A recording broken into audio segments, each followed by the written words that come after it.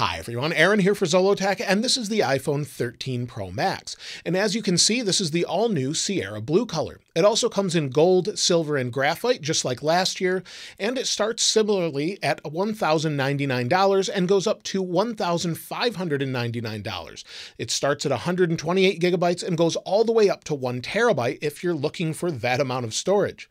Now let's go ahead and unbox this and take a look. Now this is the Sierra Blue, like I said before, and it's the 512 gigabyte model. So it's not the 1 terabyte, but it's more than enough storage for me. In fact, I currently have 256 gigabytes, and I don't use even half of that. Now let's go ahead and open this up. So we'll take the top off here. Here we go. Oh, there's another one at the bottom that I missed. There we go. We'll take the top off, and you can see there is the new Sierra Blue. Now this blue looks pretty nice. We'll take a closer look at that in just a moment. And inside the box, we have our paperwork here like we would expect, a SIM card ejector tool, some paperwork with warranty information, and also an Apple sticker. Now inside we have our USB-C to Lightning cable. So we'll take a look at that quickly. Here we go. There's a USB-C to Lightning that's included, and there is no charger. Now, if you do want a charger, that's where today's sponsor comes in. Anker is the official charging sponsor of Zollotech, and this is the Nano Pro with Power IQ 3.0. It works flawlessly with your brand new iPhone or other device. It's super compact if you've never used these, and they're also 20 watts. So that means you'll charge up to about 50% in 25 minutes, and that's 45% smaller than Apple's stock charger. It also uses Anker's patented Active Shield to monitor temperature and adjust current to make sure the phone is not getting hot. They come in Glacier Blue, Cool Lavender, Arctic White, and Black Ice. And I'll leave a link to them in the description below, and thanks to Anker for sponsoring this video. Now let's go ahead and take the wrapper off the front of the display, and then we'll take a closer look at the phone itself. So this Sierra Blue color is really nice, and here is the 12 Pro Max to compare with the 13 Pro Max. So you can see the glossy edge is a little bit different, and the color overall, this is Pacific Blue with the 12 Pro Max and the new Sierra Blue with the 13 Pro Max. So it changes a little bit in light. It's almost a blue or slate color at times. Sometimes it reminds me of the floors in Apple stores when they first opened. So sort of a granite that's sort of a bluish tint. It just depends on the way the light hits it. Now, as far as the outside edge, let's take a look at that in comparison with the 12 Pro Max. Now you can see on the side that the power sleep wake button compared with the 12 Pro Max is basically in the same place, and the millimeter wave antenna is very similar as well. It may be shifted ever so slightly or be a little bit smaller also. Now also on the back, you can see the camera bump here. It looks to protrude a little bit further, but it's not as big as I was expecting. On the top, it's pretty much the same. On the other side, you can see that the SIM card tray is in a slightly different place, but the volume, sleep, wake buttons are in a similar place. So everything's fairly similar there. And then on the bottom, let's take a look at that. You can see that the speakers and microphone and lightning port are all in the same place. So everything looks familiar there. Now the overall weight is a little bit heavier. It's 8.46 ounces or 240 grams compared with 8.03 ounces or 228 grams. So it's about a half an ounce or so heavier, and you can definitely feel that extra weight. It also seems to be maybe a hair thicker, ever so slightly thicker, maybe not. It's very hard to tell, but it may be ever so slightly thicker. Now let's go ahead and take a look at the display, as it should have a smaller notch. So let's turn it on so we can get a better look at the notch itself. It's already picking up a bunch of fingerprints, but we'll turn it on here. We'll get to the setup screen, and then I'll compare the displays itself. So here you can see the notch. It's definitely narrower on the iPhone 13 Pro Max, and it's maybe a little bit taller as well. So that may bother some people that it protrudes into the display a little bit. But the display this year is similar as far as its overall resolution and size. It's 6.7 inches diagonally, 2,778 by 1,284 with 458 pixels per inch. It's got ProMotion at up to 120 hertz, so we'll take a look at that, and can go up to 1,000 nits with normal brightness. It has HDR, True Tone, and has Ceramic Shield on it as well. And judging based on the iPhone 12 Pro Max, it's held up pretty well over the past year. So Ceramic Shield is much better than before, and it does have haptic touch. I think 3D touch is pretty much gone. Now let's go ahead and set this up. I'll set it up, and then we'll come back and talk about the internals. Now I've already put in the password of the previous phone. It wants me to set up Face ID now, which is one of the first steps. And before we do that, let's take a look at the SIM card tray, because I've heard that it doesn't come with a SIM card inside. So it looks like it doesn't have a SIM card. So you can see there's no SIM card in it. You can move your SIM card over, activate an eSIM if you'd like to, but it doesn't look like it comes pre-installed. Now it may if you pick it up from a carrier. Now I'll set this up with Face ID. We'll hit Get Started. You'll just move your head around like this, and then usually the other direction. Seems to work just as well or better than the previous versions. We'll hit Continue, and then we'll hit Continue again. Now it's asking me if I want to transfer from my phone or download from iCloud. We'll just go to Other Options for now, just to get this set up so we can take a look at the camera and more. Now, while we're waiting for it to set up, internally it has an A15 Bionic CPU. It's the new chipset with a 6-core CPU with 2 performance cores and 4 efficiency cores. It also has a new 5-core GPU, which is an extra core over the 13 and the 13 mini.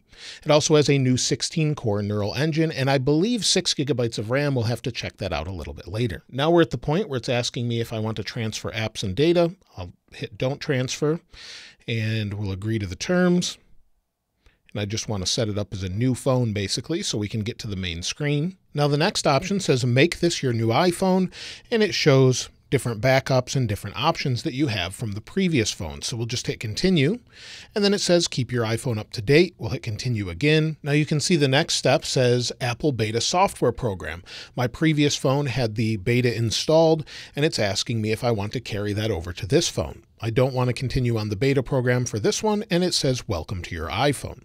So now we're at the home screen. Now let's go into settings and see what version we have. So if we go into general, then about, you'll see that we have iOS 15 on here with build number 19A341.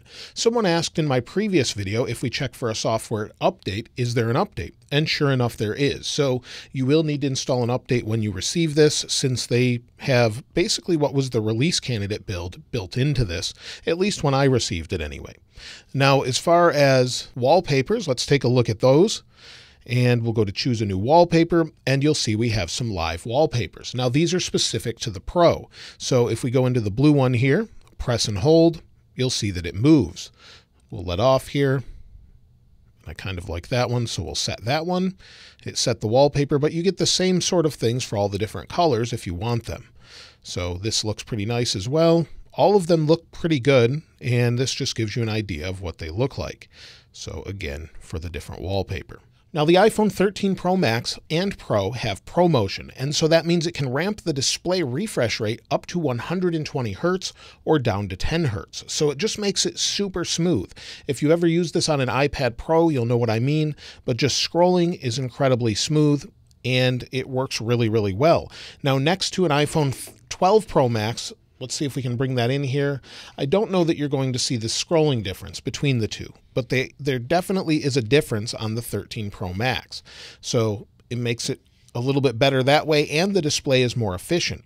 Now also, the display temperature is definitely a little bit cooler than last year. So where some people complained that the iPhone 12 Pro Max had more of a warm display, it seems like it's a little bit cooler. So I have the brightness up to about the same. And you can see I also have True Tone turned off on both. If I turn True Tone on both, you'll see the left display is definitely much warmer than the display on the right with the new 13 Pro Max. I prefer it to be a little cooler, so I think many people will really appreciate that on the 13 Pro Max. Now, as far as PWM or the way it controls brightness, well, I would expect this to have it since it's an OLED display. That's how it controls brightness, by flickering the display faster and slower.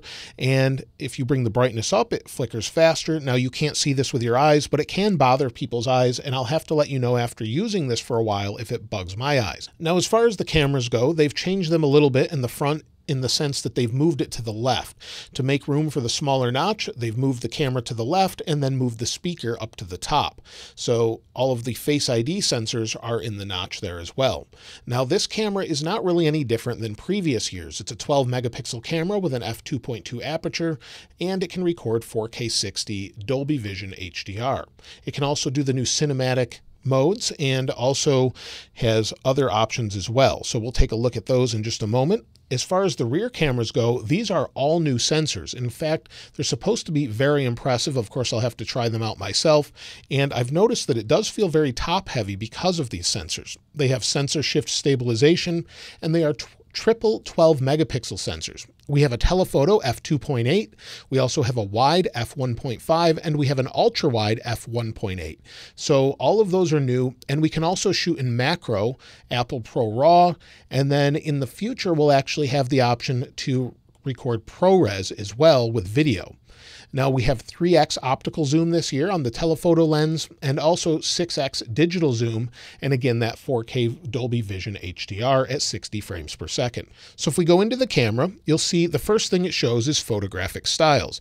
So we can choose our style, and this allows us to customize the way the photo looks before we even take it, and then it will just sort of default to this style. So if we prefer rich contrast, standard style, vibrant style, warm style, cool style, and then if we use cool, we can go into this. If we tap on the button here and tap down here, we have the option for tone and warmth. We can change this based on whatever we'd like. So if I bring in the 12 Pro Max behind it, we can change it so that it looks a little bit different, and then it will stay that way. And you can see that on the display there. So maybe I want it a little bit warmer, and then, or the tone that color, and then we want it a little bit rich warm. It even gives it a name there as well, and saves it for the next time you snap a photo.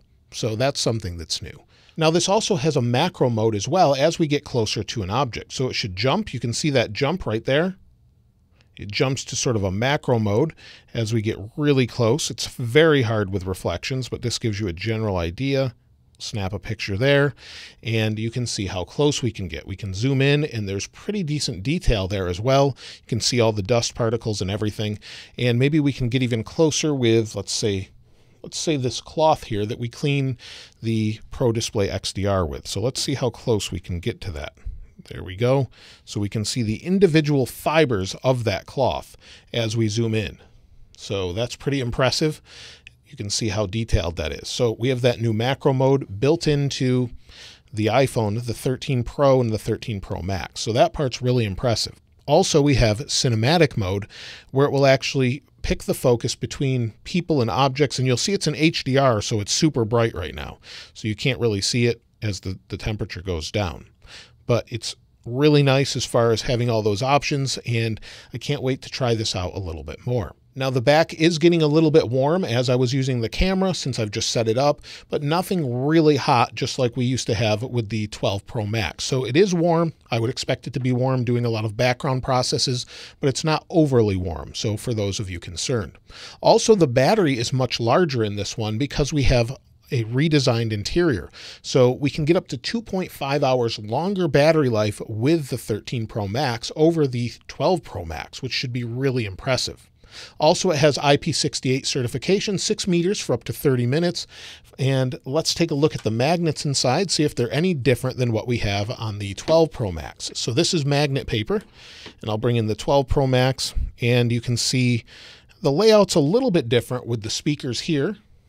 Speakers are a little bit different, and maybe the magnets are a little bit larger, but basically the same as we have our MagSafe adapter, but that just gives you an idea. You can see the different camera modules with the sensor shift stabilization and more. Now, as far as RAM internally, let's take a look at that, and you can see we have 6 gigabytes, 5.53 gigabytes. So it does have 6 gigabytes of RAM, just like last year. So not too much of a difference there.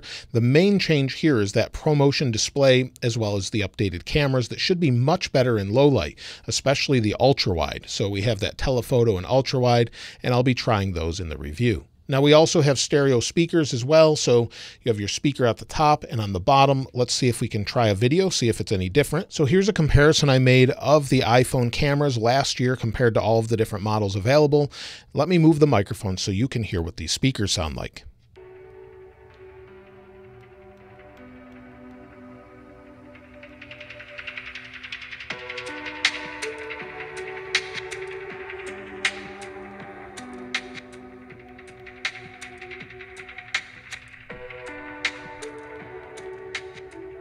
Now the speakers sound pretty good. This new speaker at the top puts out an even sound with the bottom speaker, so it sounds pretty close to stereo, so no issues there, and it goes nice and loud.